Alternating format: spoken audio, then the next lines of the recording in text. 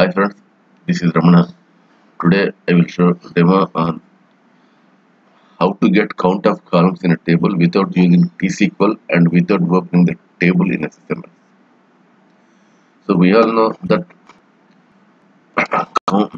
if you want to get the number of columns in a particular table, we use it to write one function called count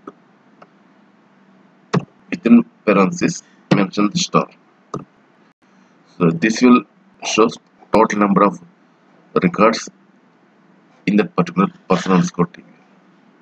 So now I want to know how to get without writing any query and without using any table. Interviewer may ask this question on the depth of knowledge, on the knowledge of SSMS tool, to check the knowledge in SSMS tool.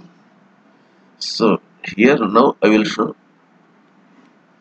the same 405 we will get by using the graphical user interface in Object Explorer.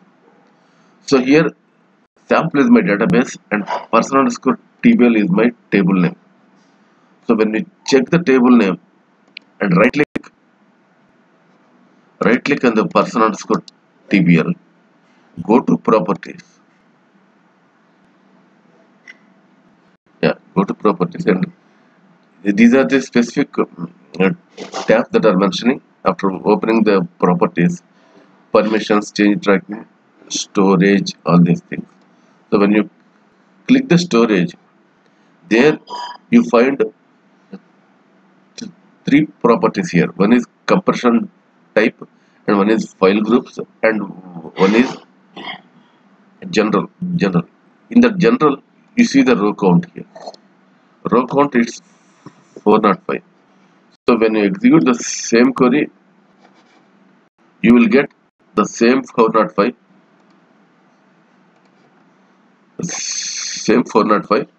and even at the same time you mention count of star, you will get the same number. If you write the select star, you will get whole record number of records in the below. If you want to select just count to get the number of rows,